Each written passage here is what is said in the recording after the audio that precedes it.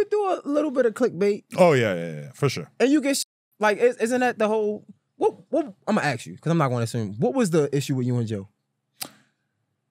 The issue, there's like so many levels to it, but like the initial, give us the origin. We were always cool, and then I went on his podcast, and he really tried to like do the thing where he like went in on me about doing too much street shit and talking about federal ass questions or whatever. But that was fine. We were still cool after that.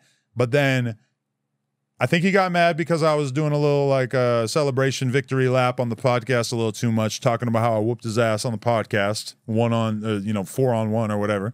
Because it was like a bunch of dudes and me, and he wasn't really feeling that. And then, but the primary sin that really pissed him off was somebody on my news team posted about some of his old domestic violence shit. Because like I don't even know which story it was honestly, but like one of the girls that he's had shit with in the past, they came out saying some shit, and he was mad that we posted it because he's saying that's old shit. Like, why are y'all posting about shit where there's nothing new being added to this? It's not news. It's just somebody from my past that I feel he felt like they were lying or they were misrepresenting the truth. And so he's saying like, why did y'all post that? And I remember the day because I remember texting him and I was boarding a flight and I'm loading my luggage up, whatever. I'm already in a fucking pissed off mood. And I remember I was like a little rude to him about taking the post down or something. And I think that pissed him off. I think that's like really where it got started. So where y'all at with it now? On my rap song I put out, I told him that if I had seen him in the strip club, that I would have smacked the shit out of him. And I think he responded, but I didn't see it. But were you serious though? Nah, obviously I'm not like a fighter. I always got security with me out of town and shit like that. So nah, I have no desire to punch Joe. I think he might have responded though, but it was like an Instagram. Somebody put it on their Instagram story and said like, haha, Joe talking shit. But I haven't. I assumed somebody was gonna post it in the Reddit. But it might be like a Patreon exclusive or something. I don't know. So did you ever apologize or anything if you were just joking? Like, did you try to clear it up? I mean, the rap thing is just jokes, so I'm definitely not apologizing for that. But I did apologize kind of about being too careless with his feelings and his reputation, et cetera, by not being quicker to take that post down. I should have been a better friend when it came to that. So I can acknowledge that I was wrong in that situation. Because on here you say we don't see eye to eye, so I'm assuming like it's still issues, but it sounds like you were the issue, Adam. Like, it sounds like you should have just been a man. But then, all right, so this is just to get even deeper into it. When I was going through shit, when I'm getting exposed or canceled or whatever, when all those dudes left the podcast, he had an AMP radio show, the Amazon thing. Mm-hmm. He gets on my ass like, yo, you haven't talked to anybody about this? Do a conversation with me over the phone about it for my AMP radio show. And so I did it. And I had multiple people in the music industry that I trust tell me not to do it. Just hit me up. Like, don't do that shit with Joe. He's going to use it as an opportunity to just be a dick, and it's not a good idea. And I'm like thinking, nah, me and Joe are boys.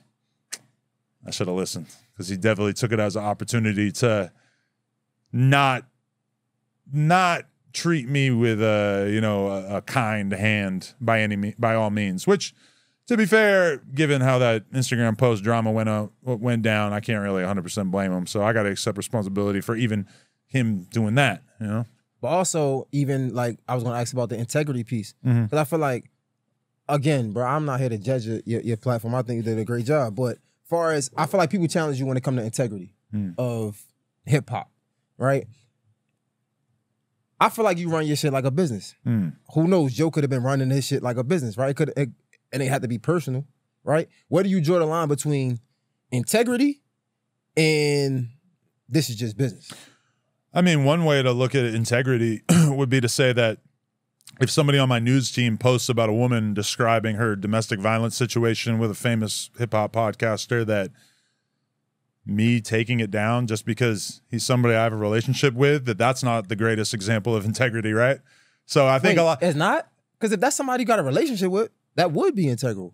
Okay, so if I guarantee you Harvey Weinstein had great relationships with a lot of people that worked at the TV networks and shit, right? But when you're talking about Harvey Weinstein, you're talking about you and your Harvey friend. Weinstein's a pretty good example though, right? It's like if a woman is coming out and telling her story and people think it's newsworthy, just because you own that platform, because you're friends with somebody, you're going to delete it? That's the opposite of integrity. If I do it, so for example, right?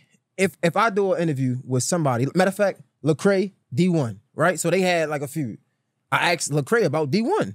I'm gonna interview her. I'm gonna ask the question. But shortly after, I'm like, yo, D1, just letting you know, I had Lecrae on here. We talked about you because that's my homie. That's somebody I call a friend. That's integrity. Now, depending on how they look at it, I don't know. But that's what I look at. Did you put it out? Yeah, but I at least hit him first. Like, yo, just want to let you know. What if he didn't want you to put it out?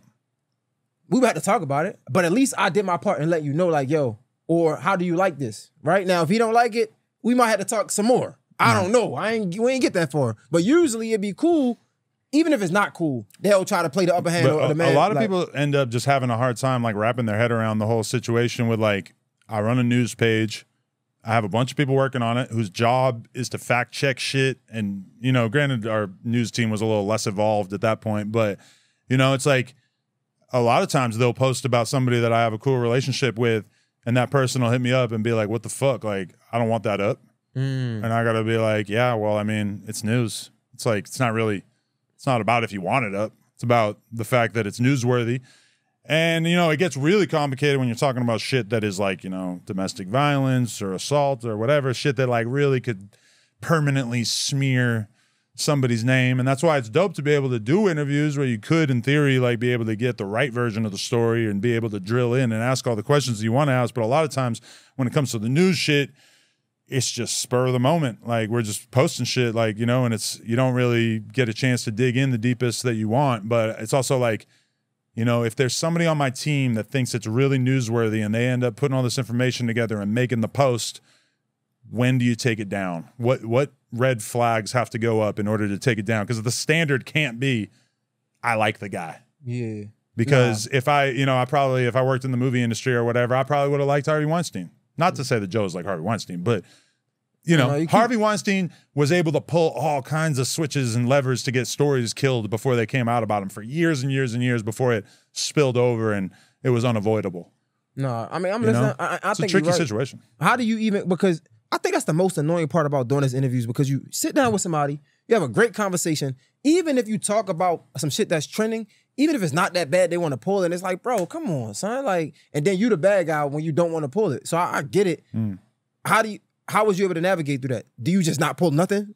Because I'm pretty sure you had rappers or artists like, yo, can we take that part out? It's like, bro, what? It is weird because it's like, if it's newsworthy and it's not hurting anybody. Now I can understand, like, you know, there's shit, I just thought of a rapper.